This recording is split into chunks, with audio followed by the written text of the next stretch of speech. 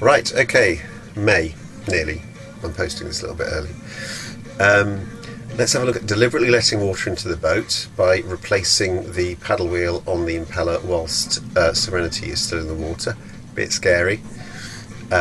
Followed by an actual sail with all sails up, proper winds, and nothing broke, which is the first time, I think that's the first time nothing broke. Anyway. And then just finish off with just a little look, something that I've put on my to-do list and my wish list anyway at the end of it. So let's start off. I had actually, the log wasn't working when I first went out, the impeller. I keep calling it the impeller, by the way, sorry about that. It's actually the paddle wheel, but throughout the rest of this I will call it the impeller, so let's do that from now. The impeller, the log wasn't working, so when I went out for the engine test, didn't know how fast it was going. I did actually take it out, and there was a bit of a sort of stick or seaweed or something stuck in it. And you kind of take it out while the boat's still in the water, and that was a little bit scary. I didn't manage to video that properly, but I thought I'd actually video the replacing of it. Really, really scary, and I couldn't find anything else on YouTube, and I didn't know whether it was possible. I didn't know whether I was going to sink or what was going to happen, but anyway, look at it and enjoy. So yeah, let's have a look at how that went then. So this is the thing I've been procrastinating about. I'm going to actually replace the paddle wheel on the log impeller. So basically, this is the impeller in here. That goes through the hull, and there's a little blanking cap that you sort of pop on quickly.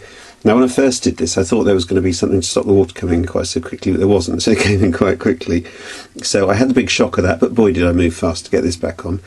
I meant to film it, but I didn't, because I forgot to switch on the GoPro, so I thought it was all filmed. And now, of course, now that I know what's going to happen, I'm actually more nervous than I was before, but let's give it a go, see what happens.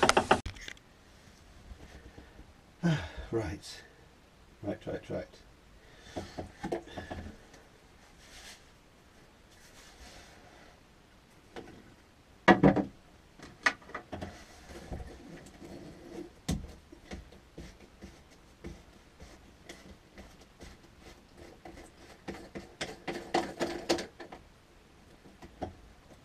Oh, I hate this.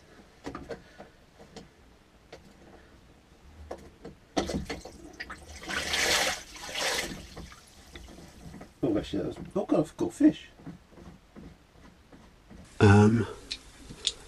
Oh, that's interesting. Now, this is interesting. This bit is broken. Just one of the sides is broken. Something snapped off there. And my kind of theory is that it's reading about half speed. That would make sense, because I'm guessing that there was a piece of metal in there that kind of triggers it. And it's only on one side. So if I put the new one in, yeah, that would make absolute sense. If it's because it's only counting it once every revolution, whereas it should count it. It's expecting to count it twice every revolution. That's going to be interesting. So right, I'm going to replace that. Put it back in and see what happens. So this is the newer impeller, and as you can probably see, it's got two sort of full lugs on either side, so that I'm guessing there's sort of some ferrous material in there, and that spins around, and it's only been counting once every revolution rather than twice. Right, time to put it back in. There's a little, I don't know if you can see it, there's a little arrow pointing forward there. I guess that points forward, so I need to make sure that goes in that direction. That spins around fine. That's the new impeller. And mustn't get complacent just because I haven't sunk the boat twice. It's not nice though, letting water into your boat. It's kind of unnatural, although there is a little fish thing that came in somewhere, so just have a tea tonight. Okay.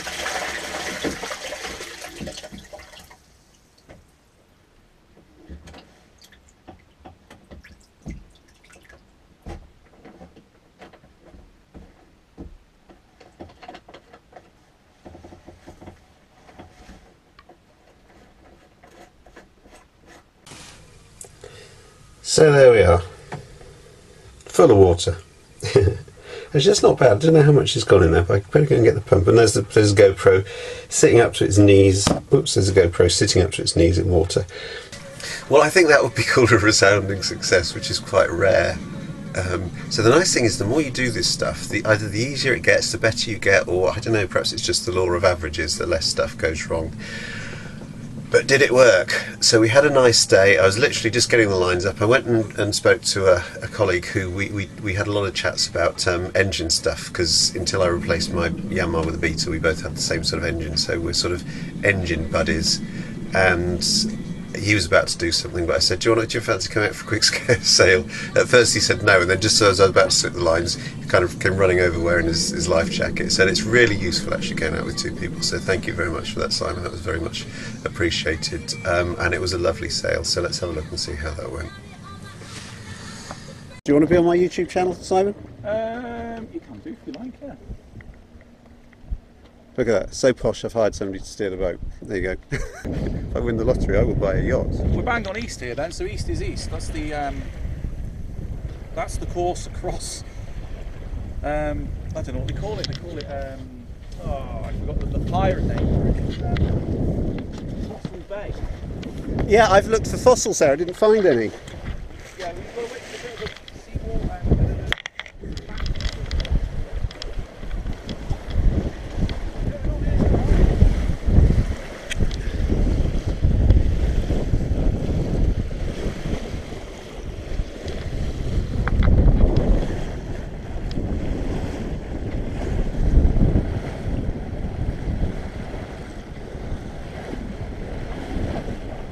What's it doing?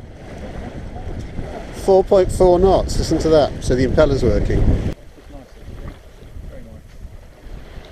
Go off, let's go to the island. Come on! Very nice boat actually, Paul, as well. He's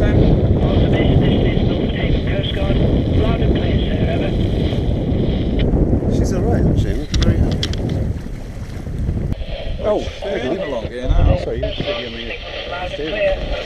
Yeah, yeah. Is it on? Yeah. So you can edit this. Yeah. So I'm not expecting the commentary. Yeah, okay. Suck my wake. It's a lovely bit of... That's perfect. 14 knots over there. We're going now. 4.8 knots. Lovely. That's just exactly perfect.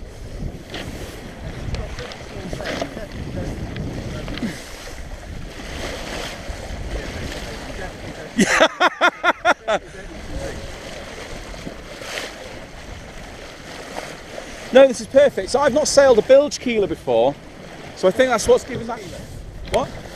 Oh, is she? I thought it was bilge keeler. There is a bilge version. Thank very much. So yeah, the impeller worked, and my theory, it's not very often that you have a theory about these things and it actually works out. I'm absolutely astonished, that was brilliant. So yeah, it was reading about half speed, and that now everything kind of makes sense. So really pleased about that. One of the things from the previous sail, even with no wind, that I noticed is that it's such a pain on your own taking the sails down. They kind of all blow over to the side, and I'm kind of collecting things that I want to have to help with single-handed sailing, and I really want lazy jacks. Lazy jacks, for those of you who don't know, are people called Jack who don't do very much work, except on occasions what they do is they help the sail to kind of fold down quite nicely. They're like lines either side of the sail, and I'm definitely going to fit some, so we shall see about that. Now if you look at the down below somewhere on the subscriptions that I've subscribed to, and you look at the Sail Cancer one, he, and you promised to do this so you must do it, is actually doing his own lazy jack system, so I'm going to follow that. And I'm either going to buy sort of something from Harken or Luma or whoever it is, the people that actually make these things, or actually just do what he does. So good luck to you, mate, and I hope it goes well, because I shall probably copy you. Right, no musical interlude this time, because what can I say? I'm just bitten by that bug. But I have literally been inundated with an email. So I thought I'd read it out. So there you go. I'm not going to do a regular Q&A session, but this is quite a good one. It's from a Mrs. Trellis of North Wales, and she writes, "Dear Ant and Dec, I wanted to write to say that Going for a Song is my favourite TV programme of all time. It is such a shame that the BBC decided to drop it after over 30 years ago. But they, like you, have completely failed to cover the essential safety question with respect to EPIRBs versus emergency flares. For example, key differences, where should they be stored and when used, etc. Yours faithfully, Mrs. Trellis, North Wales. P.S. I can still whistle the theme tune, you know." Well, Mrs. Trellis, it's a very, very good question, and one that does actually cause some confusion. So basically, an EPIRB is an emergency position indicating radio beacon used to alert search and rescue services in the event of an emergency. It does this by transmitting a coded message in the 406 MHz distress frequency via satellite and Earth stations to the nearest rescue coordination centre. Many people like to keep them on a bracket with a hydrostatic release unit, others in the ditch bag. Whereas emergency flares are a type of trouser once popular with trendy people, nowadays widely ridiculed, but vital to keep at least one pair in the closet or nearby in case of a last-minute 1970s theme party invite. So, I hope that clears all that up, and see you next time for hopefully some more sailing.